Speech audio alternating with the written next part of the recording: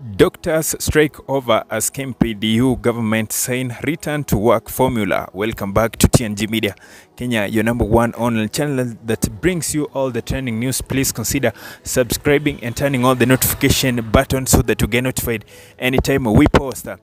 The long-standing doctor strike has finally come to an end after 56 days as the government and the Kenya Medical Practitioners, Pharmacists and the Dentist Union KMPDU signed a return to work formula.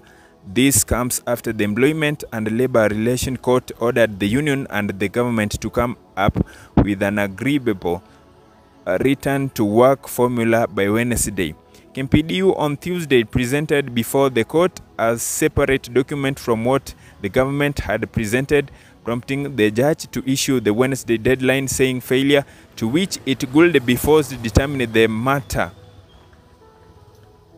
The union and the government entities through the Council of Governors COG and the Ministry of Health were for the better part of this day evening balled up in a meeting to resolve the stalemate. KMPDU Secretary General Dr. Devi Atela had in the meantime postponed the doctors' peaceful protest to an unnamed date to pave the way for the negotiations. Since March 14th, doctors have abandoned their duty stations and have been protesting the government's failure to post medical interns and obey 2017 Collective Bargaining Agreement CBA on medics' labor terms.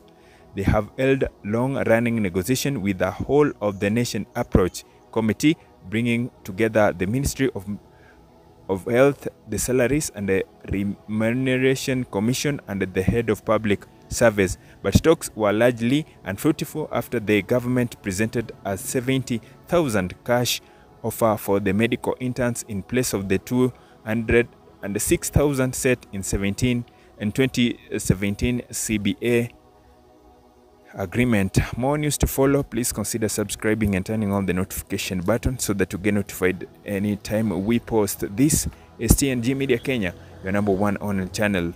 Let me to the next video. My name is Omache.